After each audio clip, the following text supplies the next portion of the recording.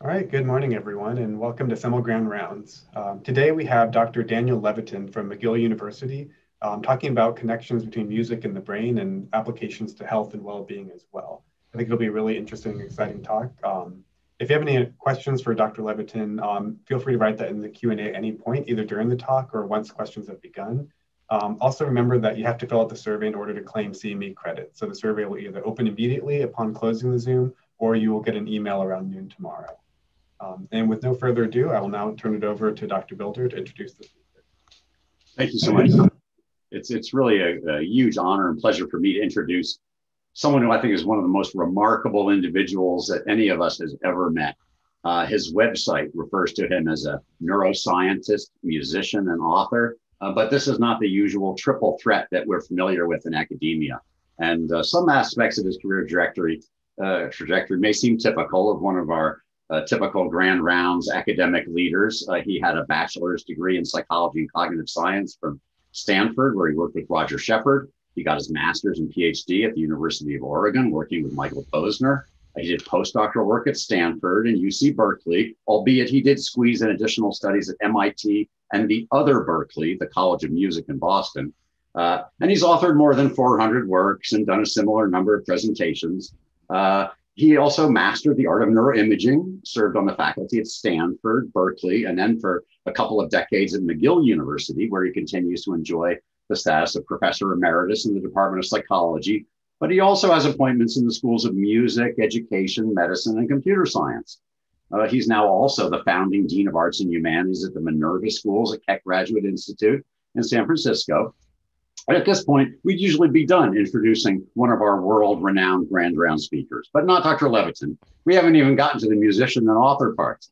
So I just want to quickly touch on his work as a best-selling author. You may have read This Is Your Brain on Music, or The World in 6 Songs, or The Organized Mind, if you were lucky, or A Field Guide to Lies, or now one of his newer books, The Changing Mind and Successful Aging, which I'm desperately reading right now. So please read those books. But let me further highlight a few contrasts that illustrate that Dr. Levitin is not our typical grand round speaker.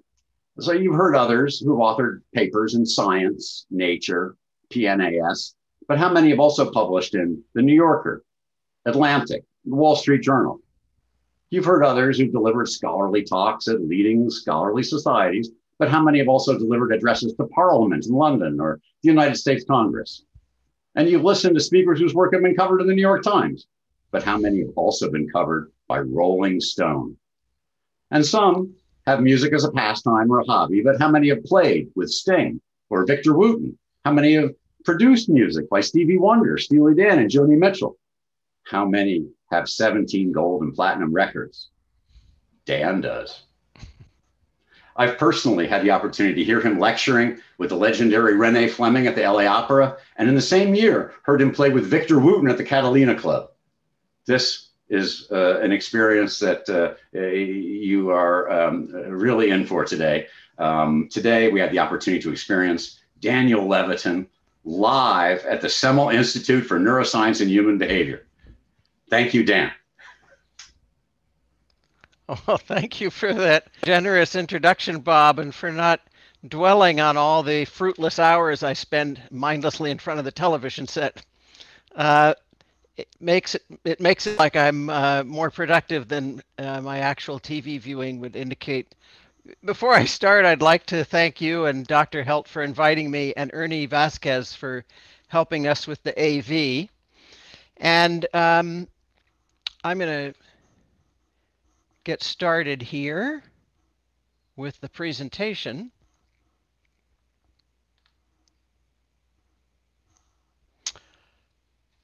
And so, yes, I'm going to talk about music in the brain, applications to health and well-being. And most of my work, I would say, is basic science. It has clinical applications, and I try to stay alert to them. And it impacts on creativity and learning. And the areas of overlap can be quite substantial, it turns out. The field that I'm in, music cognition, is interdisciplinary, and it requires that we collaborate with people from neuroscience, developmental psych, genetics, as you already see, music, social psych, cognitive psychiatry. All of these things need to come together. And as Builder generously mentioned, we've been lucky to have our work published in a variety of papers published in a variety of journals. The nature of the work being interdisciplinary lets us publish in specialty journals such as these. We've worked with psychiatric patients, patients with neurodevelopmental or neurogenetic disorders, collaborated with researchers in psychiatry, biology, education, genetics, pharmacology, neurosurgery, and music, some of which I'll talk about today. We've also published in a range of other specialty journals and more generalized generalist journals, including 2 cover stories, which who knew that people would be that interested in some of the mechanics of music perception. By way of overview, I just want to dispel a common myth. When I was in my undergraduate training, we were taught that music happens in the right hemisphere and that language and math happen in the left, and we now know that that's not true. Music is bilateral, and it engages regions throughout the brain.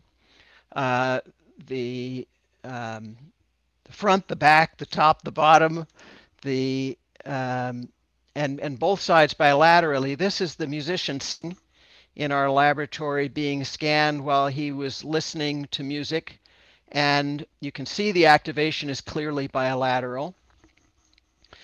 And it's allowed us to prepare a kind of working map of the different areas of the brain that contribute to music. Now, this is just a subset of them. Expectancy and generation, when you're listening to music, whether you know it or not, your brain's trying to figure out what's going to come next. There's motor cortex involvement, even if you're not physically moving. Motor and premotor cortex are synchronizing, neuron populations there are synchronizing with the tempo of the music. And we find that people are effectively tapping the foot in their mind's ear through motor cortex activation. There's cortex activation from playing or dancing or feeling the vibrations of the music. You can see all these different regions. We were the first to discover the role that cerebellum played in mediating musical emotion alongside areas of the precortex. This was based on the work of Jeremy Schmamann, who had done a number of psychoarchitectonic studies at Harvard, showing that the cerebellum was not just a center of movement and timekeeping, but was involved in emotional regulation and emotional experience. And moving inside, we find that music activates these particular regions, the nucleus accumbens, amygdala, again the cerebellum, brainstem. In every study we've done, music activates the brainstem and the pons, and I'll come back to that. I promised to talk a bit about some of our work with special populations, neurogenetic disorders, and I got into this kind of by accident. It's an interesting story. Noam Chomsky had come up with had encountered some individuals who had what he considered weird speech patterns. Those are his words, unusual speech patterns. And he called Oliver Sacks to tell Oliver about them. Because in addition to their odd speech patterns, they seem to be musical. Oliver called Ursula Bellugi at the Salk Institute to see if she would like to go study them with him. Ursula called me as a young postdoc who had just done a thesis on music in the brain. And so the three of us traipsed off to Lenox, Massachusetts, in the Berkshires, to a camp for Williams syndrome individuals, and a number of remarkable papers and findings came out of that. Williams syndrome is a rare neurogenetic mental disorder. It occurs in about 1 in 20,000 live births, making it 4 times less common than Down syndrome, just to give you a marker.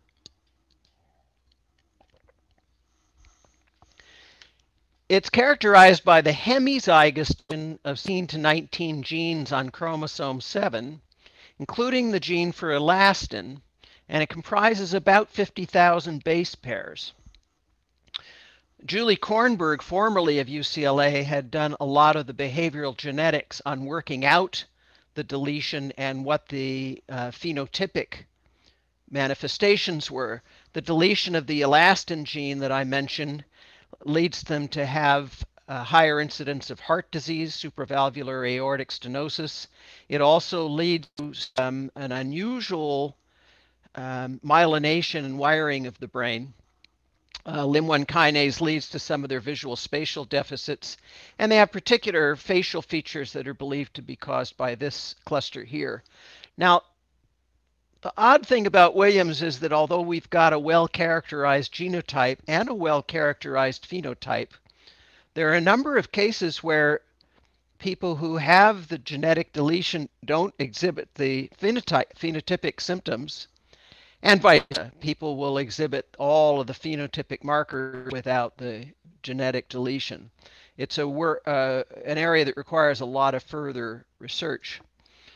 But they are generally impaired in cognitive function, mean IQ of 58, poor spatial, quantitative, and reasoning abilities, but relatively spared in that their sociability. In fact, they're hypersociable.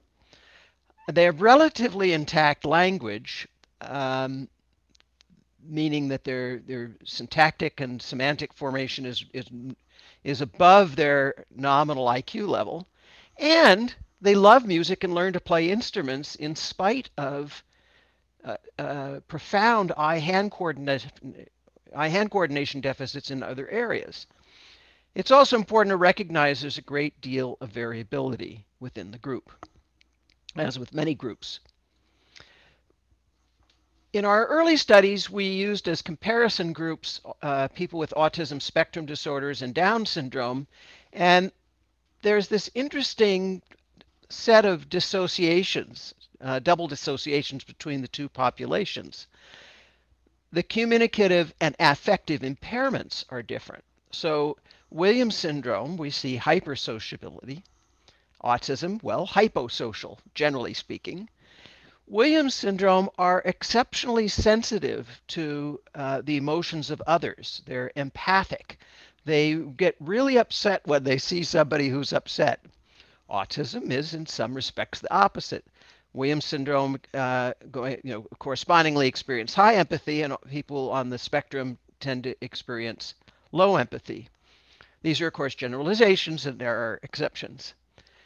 Williams syndrome had shown through a number of anecdotes to have a high engagement with and understanding for music. The literature on autism was less clear. We'll get to that in a minute. There are also distinct dysmorphologies. So Alan Rees, who I was a postdoc with at the medical school, had shown that cerebral volume in autism is normal. In syndrome, it's smaller. Paleocerebellum is normal in autism, small in Williams syndrome, and then it reverses for the neocerebellum, the cerebellar vermis areas 5 and 6, which actually have some interesting implications for music, given that the cerebellum helps to mediate musical emotion. The very first study we did with individuals with Williams syndrome was we wanted to put them in a scanner and see what was going on when they listened to music. And of course, you need a control for music, so we used silence. We used scrambled music, that's music that's disordered, sliced into a bunch of pieces and put back in random order. The reason for that is that it maintains all of the same pitches and loudness profiles, the same Fourier spectrum, but it just doesn't make any sense. So it controls for the acoustic features very nicely. We also had them listen to noise because Williams syndrome individuals are famously aversive to noises. They experience hypnosis and a number of other anomalies in their responses to noise. They're fearful of sounds that most of us are afraid of. And getting them in the scanner was tricky because scanners are noisy. This is back in the early 2000s when the technology and the scan sequences were a little different. But you're in for a good hour of and blah, blah, blah, blah, blah, at like 98 decibels, which is about the sound of a 747 taking off 200 feet away on the tarmac. So we developed a very elaborate desensitization procedure and a mock scanner. We made a video that showed a kid about their age, 8 or 10 years old, walking into the Stanford Neuroimaging Center. The camera was down at the kid's eye view, and so you saw a lot of people's knees, and the camera would pan up to the door handle. But it gave the kids a sense of what they were in for, and it made a huge difference. We were able to get them to sit still in the scanner. So we published the first neuroimaging study ever of individuals with Williams syndrome, and here you're seeing in the subtraction paradigm, music versus noise. These are age-matched and IQ-matched control subjects, typically developing normals, but age-matched and IQ-matched without another underlying pathology. And these are Williams syndrome individuals, and you can see that there's great consistency in the control activations and very little consistency across the Williams syndrome. This person, Williams 1, showed no difference between music and noise. They considered them the same. This is somebody who loved noises. And I remember this participant well. He collected vacuum cleaners. He loved noises. He couldn't tell you the name of a vacuum cleaner just by hearing it sound. Actually did this in a controlled psychophysical experiment, and he was great at it. This subject liked noises too, leaf blowers and fans and motors. This subject these three subjects had more of the aversive responses to noise, but you can see that generally mapping is very different. Not shown in this figure here is that there was significantly greater activation in the right amygdala for all Williams syndromes than controls. And in follow-up papers, we used autism and Down syndrome as controls or comparison groups. We received a large grant from Autism Speaks to further our work in that area. And one thing that we concluded from this is that Williams brains are mapped differently than typically developing brains. We ran, as Dr. said, I started out my career as a graduate math major at MIT, and I was always interested in math. We took 13 regions of interest, voxels of interest regions from the scan, and we just threw them into a multidimensional scaling program to see if, without any a priori belief about going on, we could tell the difference between the Williams syndrome and the control subjects. And here you see multidimensional scaling. Units in MDS are arbitrary, but it shows that very clearly there's a cluster of individuals here. Those are the controls, and these are the Williams, which suggests a vastly different brain organization. So the conclusion from this set of studies was that Williams syndrome brains are differently organized from those of typically developing controls.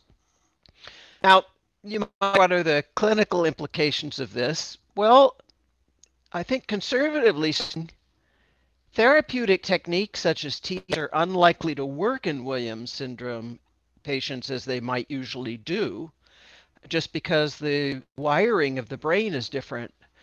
Our colleague Al Galaberta at Harvard has done some cytoarchitectonic studies of Williams patients who donated their brains to his lab, and the layering is different, the connectivity is different, the gray matter white matter volume ratios are all, so it's fascinating to imagine that there are people with completely different neural organization. EEG and other diagnostic tools may yield invalid results. We don't know. Even pharmacological interventions that target certain systems are suspect. You know, I work with Williams syndrome, who, by the way, are delightful to work with because they're so friendly. We naturally started working with individuals with autism spectrum disorders, and we were interested in their music processing. In general, we found that music serves as an interesting window into higher cognitive function and lower perceptual function. It's an interesting stimulus that is linguistic and yet still auditory. It's something that almost everybody relates to and enjoys. And it reveals a number of different aspects of cognition and perception we might otherwise not be able to study. What we know about musical ability and ASD individuals is that they have a specific interest for music in general, many of them. They show enhanced discrimination. They're sensitive to specific alterations of one note in a melody, more so than others. This, of course, is well established in other domains. In the visual domain, they tend to focus on the trees rather than the forest. Williams syndrome individuals tend to be the opposite, and at MIT, Navone had developed some paradigms that show distinctiveness global versus local processing. ASD individuals tend to be local processors. Williams tend to be global processors. ASD individuals show memory for specific pitches more accurately than typically developing controls. Now, it does seem to, that the emotional deficits characterize ASD and their musical interest might present a paradox. We know that music conveys emotion and is social, and yet emotional and social impairments are defining factors of ASD. So we wondered if perhaps music might be an island of spared emotional and social processing in ASD. Or maybe individuals with ASD like music because of its structure and detail, and they're not responding to the emotion. One way that we studied this is that we took a set of songs that we had previously validated across hundreds and hundreds of people as conveying emotions: happiness, sadness, fear or scary music, and peace. I'm going to play you some of these. I'm not going to tell you what they are, but if you're like most people, they'll be obvious.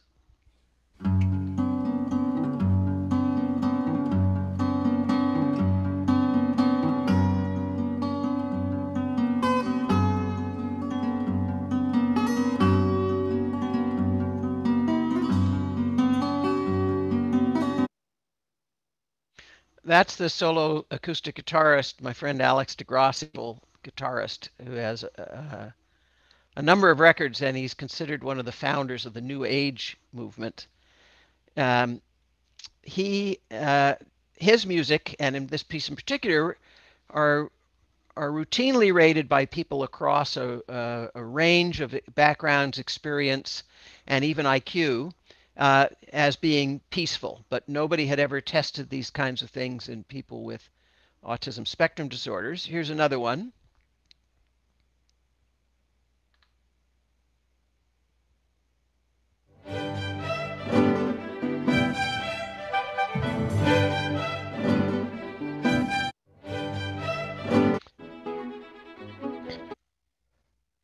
People tend to rate that one as happy.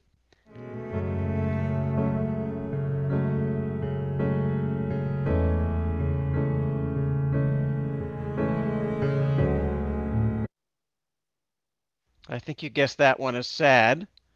And so by process of elimination, that leaves this one.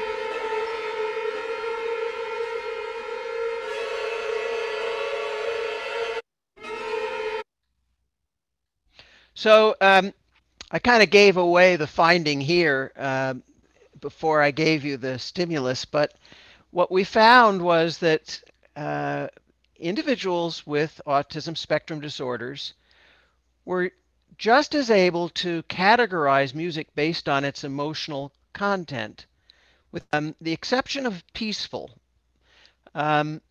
We don't know how to account for that yet. It's an interesting question, but peacefulness is not really a canonical musical emotion. We threw that in there as a kind of, I guess, we just wanted to see what would happen. And in fact, you can see that even our typically developing tend to be less accurate with peaceful. Maybe peace is more subjective. What one person finds soothing and another person finds annoying. I know that many guitarists find Alex DeGrassi annoying because he's so good and seamless. But the fact that they're responding to the music in this categorical way doesn't mean they're feeling the emotion. It may be that they only intellectually recognize the emotion. But we did consider it interesting, and you know, the journal considered it and worthy of publishing, that they were at least able to recognize the emotion. We're still working on figuring out whether they experience the emotion. The difficulty is that experienced emotion is somewhat harder to map, but not impossible, and I'll get to that in a bit.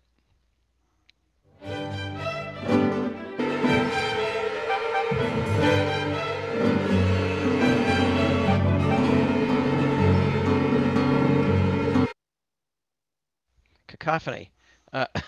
My clicker stopped working. This is just another way of visualizing the percentage of participants in each diagnostic group who selected each emotion. So you can see again that the ASD and the typically developing normals are controls are equivalent in most of the measures, and not so much for the peaceful music. Oh, this also represents a fusion matrix. That's the thing I like about it. So these are the percentage of people who, with ASD, who identified scary music as happy. You can see none of the typically developing controls did that, but you know, some percentage of them, about 3%, identified sad music as happy. Conclusion here is that music may represent an island of spared emotional processing among individuals with ASD. The clinical implications are that maybe the communication of emotional states with individuals with ASD could be facilitated by the use of music. We don't know yet, but we've done some follow-up studies on this. It suggests that you might be able to help increase empathy in individuals with autism by using music. Much work remains to be done on this. Now, I talked about measuring musical responses, and my colleague Vinod Menon and I, Vinod's at Stanford, we were both in Alan Rees's lab as postdocs, and Vinod is now a named professor in psychiatry at Stanford, and we've continued to collaborate since the early aughts.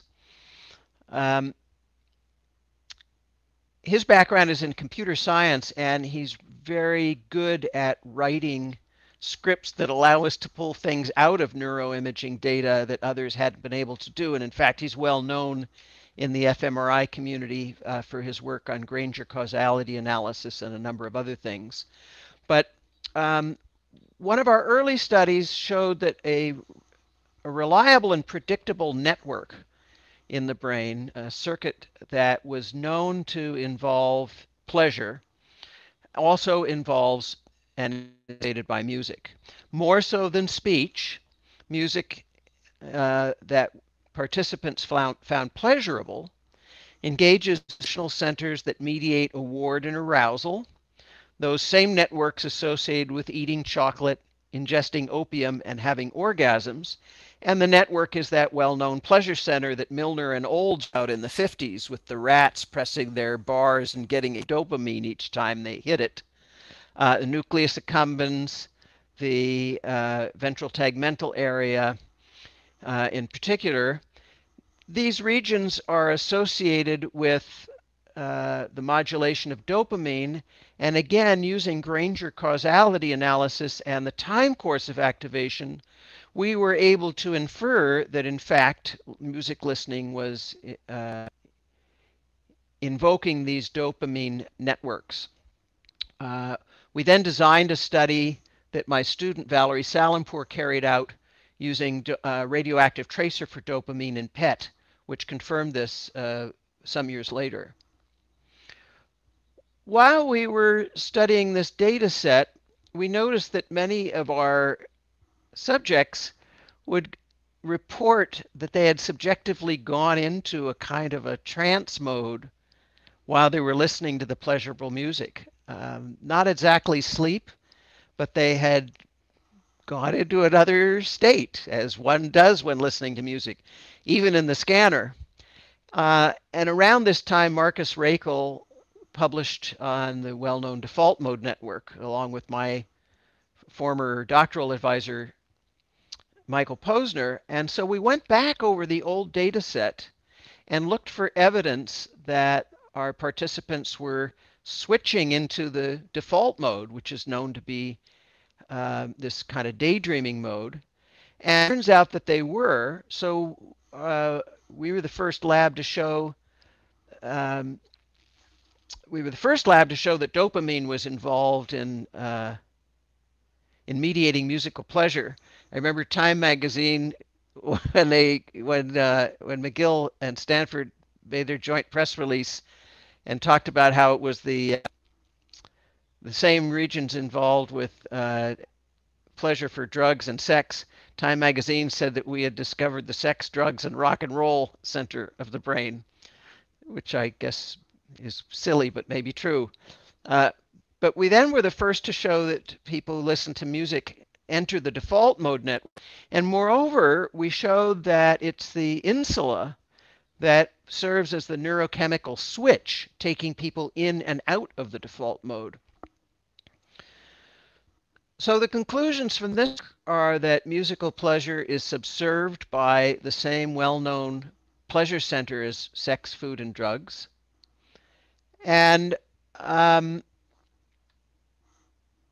I see there's a question about whether any comparison was done with subjects of different cultures when studying experiences of emotions with different types of music.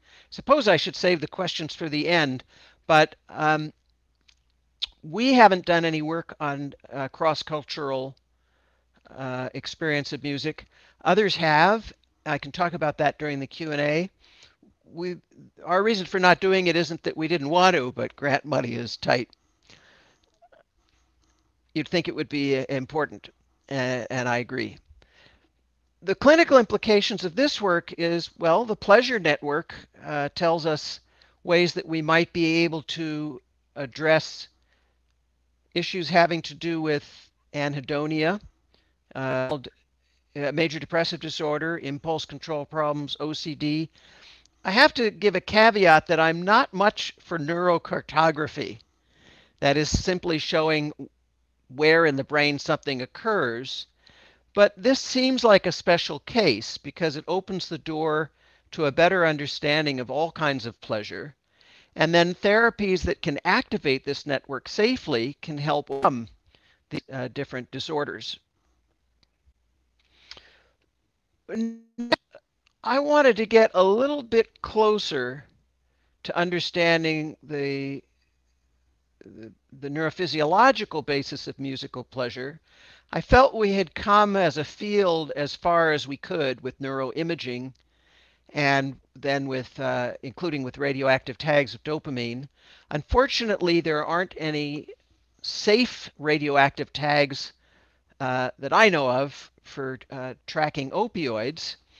And so we resorted to a pharmacological intervention to see the role of opioids in musical pleasure. I'll back this out a bit. To begin with, as you all know, I'm confident naltrexone is a known mu-opioid antagonist that's widely prescribed. It's considered very safe. We administered a double-blind, placebo-controlled cross design. Why did we do that? Well, we know from the animal literature primarily that reward, has two components. There's anticipation. That's the moment that you are just about to taste that sumptuous cupcake.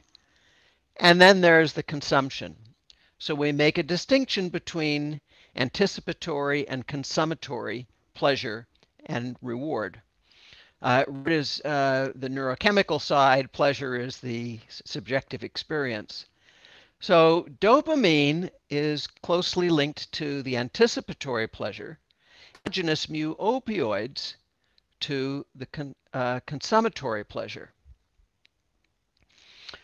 Now, music is kind of a case because as the music unfolds, it's setting up a system of expectations and resolutions, and the anticipatory phase is constantly reinventing itself over time, and the consummatory phase is happening over time. So the dopaminergic and the mu opioid systems are somewhat intertwined. Nevertheless, we had substantial reasons to believe that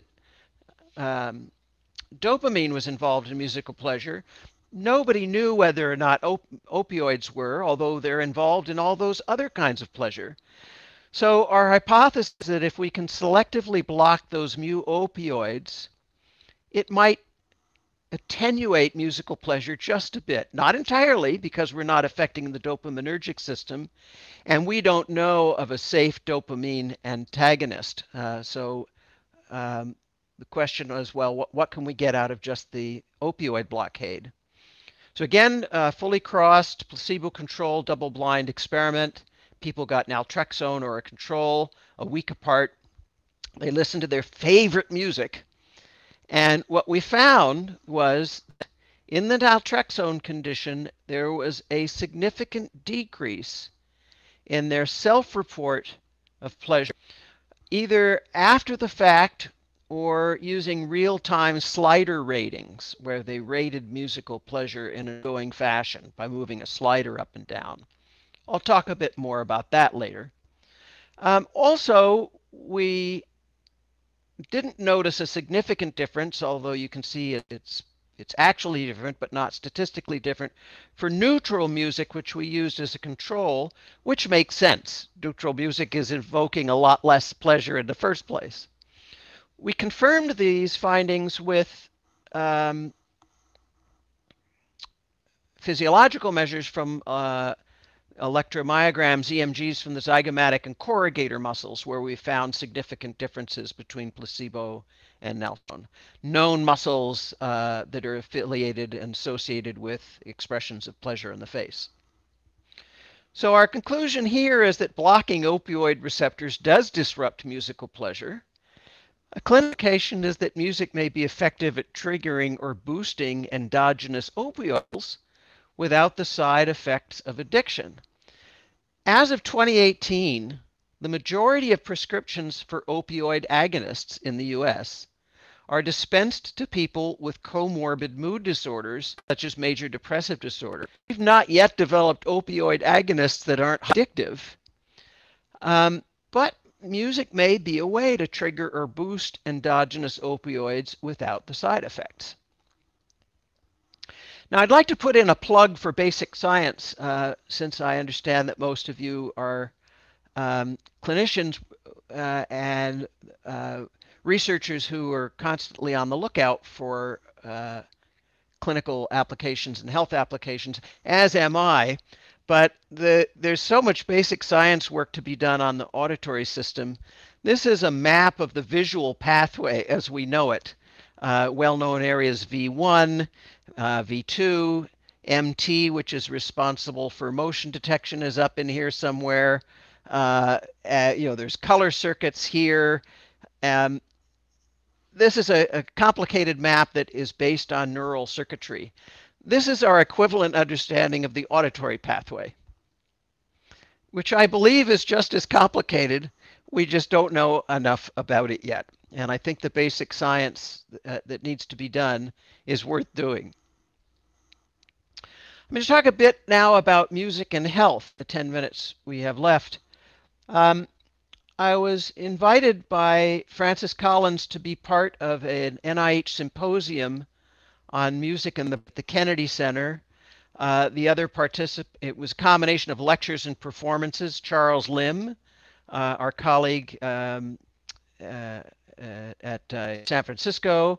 This is Ben Folds, Renee Fleming, conductor Edwin Outwater, that's me, neuroscientist Nina Kraus from Northwestern, Francis Collins, and a pre-scandal Jussie Smollett, who did a great job singing, a really nice guy. What grew out of that was that I had the opportunity to participate as a member of the Global Council on Brain Health, which every year writes a white paper on a different topic.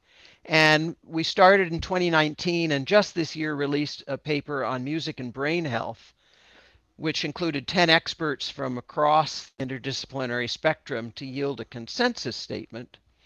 And some of that we agreed on included findings that immunoglobulin A levels can increase following music therapy. Melatonin can increase following certain forms of music therapy.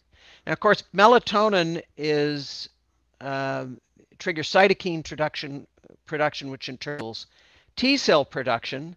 So there are immune system implications. Epinephrine and norepinephrine levels can increase following music therapy. As you know, stress is associated with increased risk of coronary heart disease.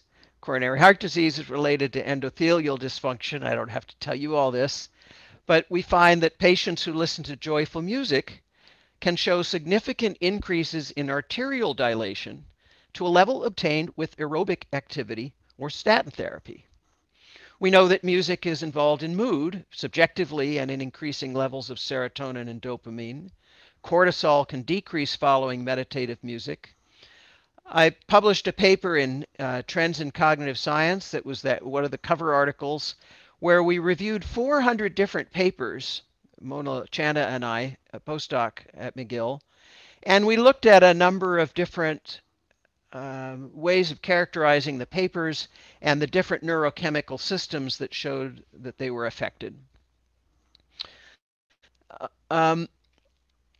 We also find that among individuals with Alzheimer's disease, mild cognitive impairment, and dementia, music is effective at treating disruptive behavior, anxiety, and depression. Vast improvements in quality of life and improvements in cognition. Now, I mentioned music therapy, and the key here is that musical interventions need to be evidence-based.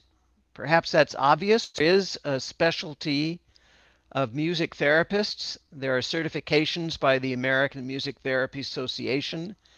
And much of what I found in reviewing the 400 papers in the literature is that the work is done by well-meaning non-music therapists, using music that the experimenters just happen to like rather than music that the patients like. And because music is so subjective, it's really impossible to say that the future of music therapy is that you can come up with a list of like those I played you and know that they're going to make everybody happy. So it's not the case that we're going to someday be able to say, oh, well, you're depressed, take 2 Joni Mitchells and call me in. It's more likely that there'll be an increase for music therapists, certified music therapists, to work with patients and clinicians and experimental researchers to help achieve certain therapeutic goals. I'd like to touch briefly on some of the quantitative work I've done just because I enjoy it and it has some implications here for the things I've spoken about. This is a Ecometrica paper. We've had several quantitative methods papers. We've been interested in how to calibrate real-time responses when people use sliders differentially, and either in terms of the range of a slider they use or their reaction to sliders, their consistency.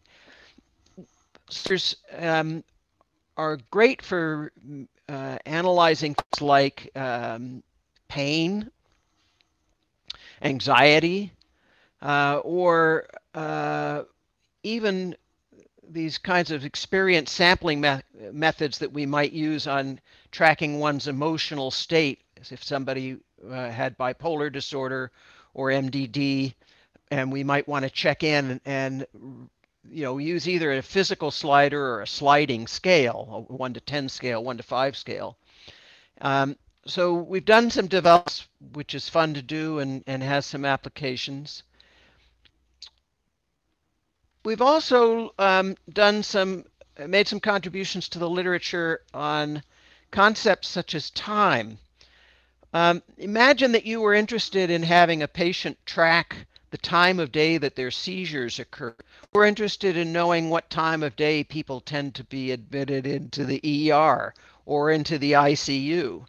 If you were to just track them linearly across time, you would make some miscalculations and errors if you were looking for statistical trends, because all of the normal statistics we use for normal distributions or uniform distributions along a line assume that the tails of the normal distribution extend off to infinity.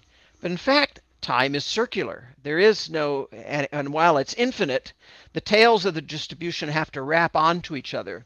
And it was way back in the 1920s that Lord Ross, the acoustics pioneer, discovered that this was a problem, and he invented a field called circular statistics, which is now a subspecialty, particularly in bio departments. And you can see here, this is a circular normal distribution around midnight for, say, ER, based on real data from ER admissions in Oakland.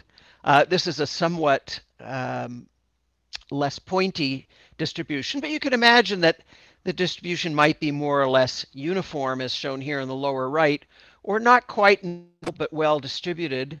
And you'd want to be able to conduct statistics on these that respected the idea that the tails have to wrap around infinity.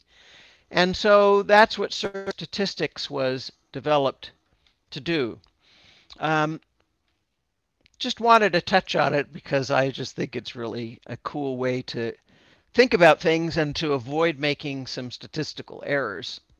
We're also looking at spherical models, three-dimensional circular models for brain activity, which is a promising area. My interest in statistics got me interested in how doctors and patients communicate with one another. And the topic of NNTs, numbers needed to treat, comes up. With one statin that I looked at, and under McGill's legal counsel, I'm not allowed to name the particular statin, but I think most of you know which one it is. The number needed to treat is 200.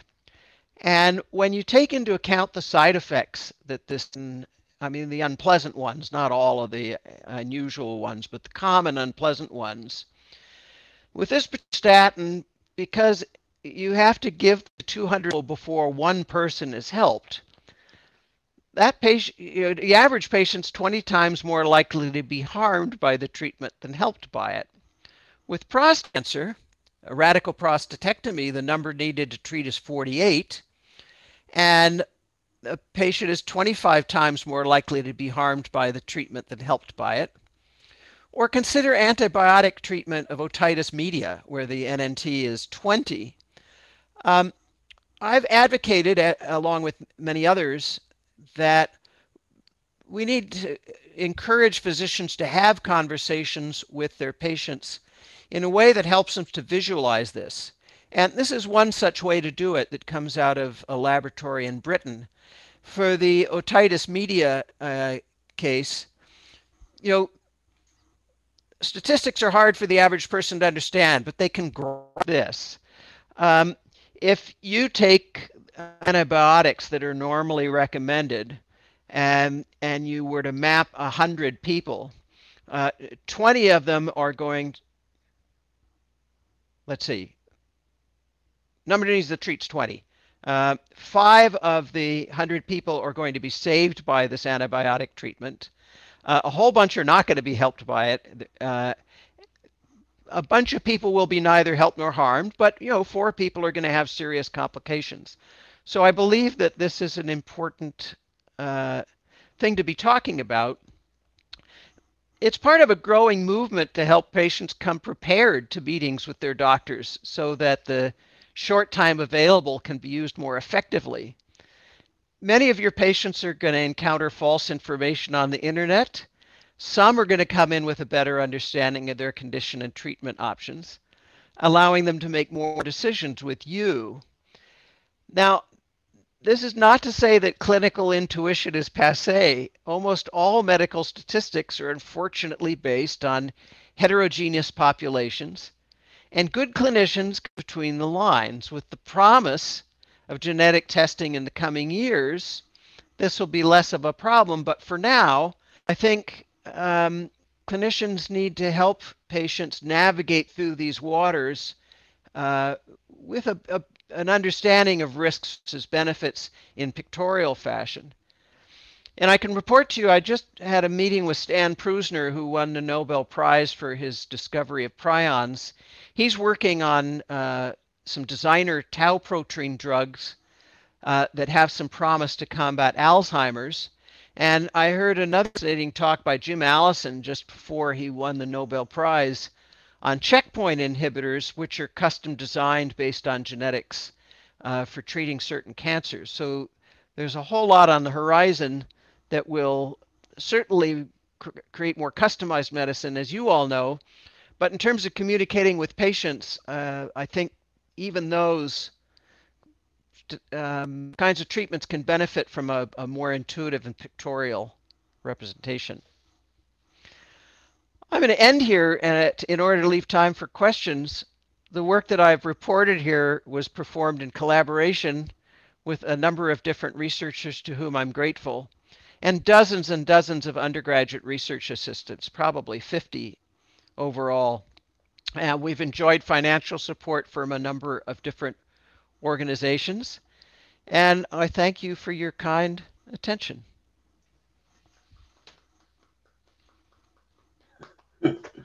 Thank you, Dan.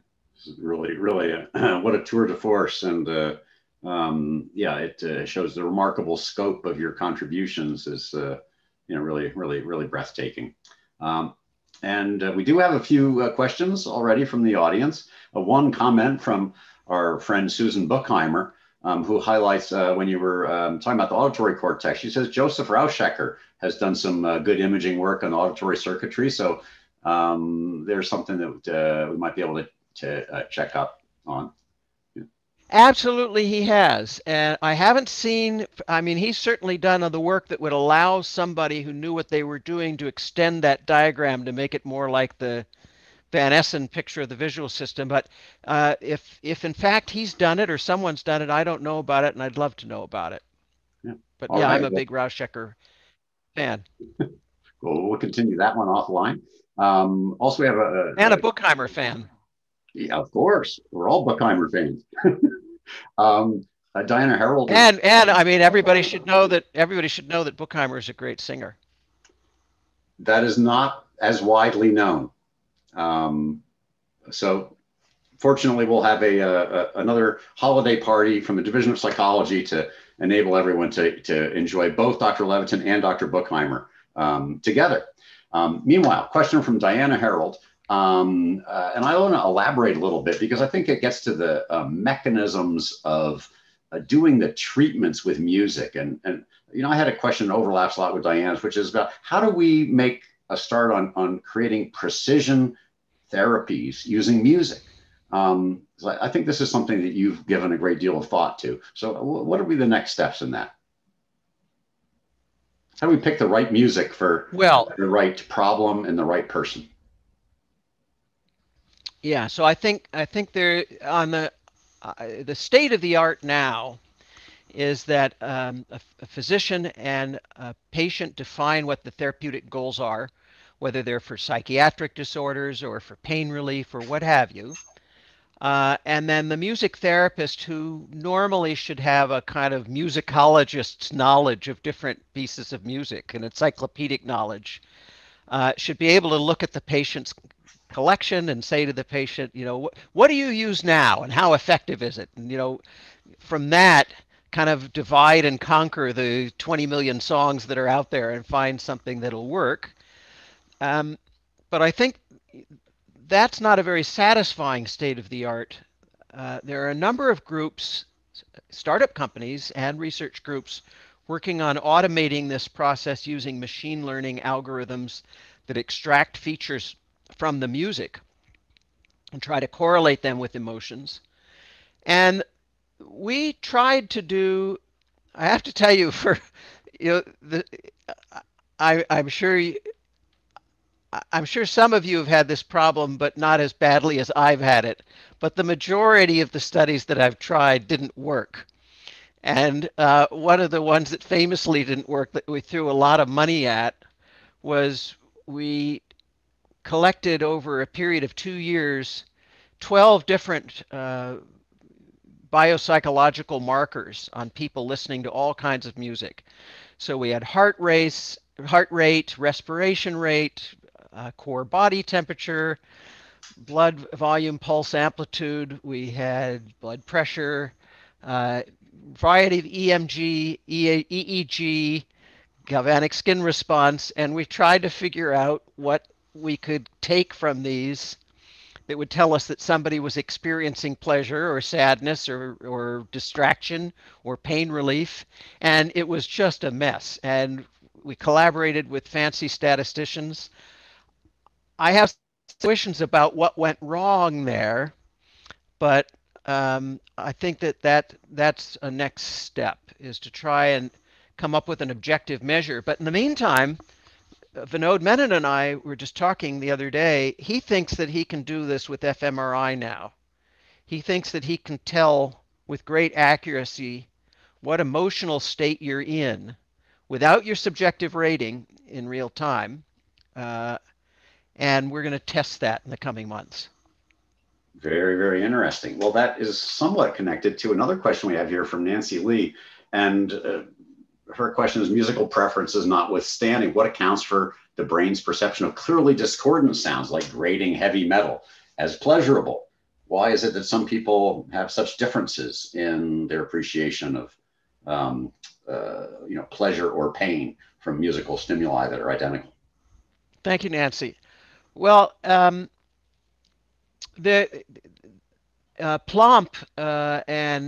going back to Helmholtz in the 1800s, but Plomp in the mid-20th century showed that at the level of the cochlea, there are interferences created in the tuning curves of neurons that are frequency selective. And those interference patterns sometimes lead to what we would call discordant or unpleasant sounds. And so if you're an acoustician, a psychoacoustician, you can look at a spectrogram or a Fourier spectrum and tell with some accuracy whether a person is going to find the sound grating or unpleasant. The chalkboard fingernails have a particular acoustic signature that most music doesn't. Although the Bernard Herrmann score to Psycho, Alfred Hitchcock's Psycho, has some of that quality there, on the violins. Apart from that, you ask why people find some music pleasurable and other music not. There is an emerging, Samir Zeki and I and Steve Palmer and others have contributed to the first few conferences on neuroaesthetics.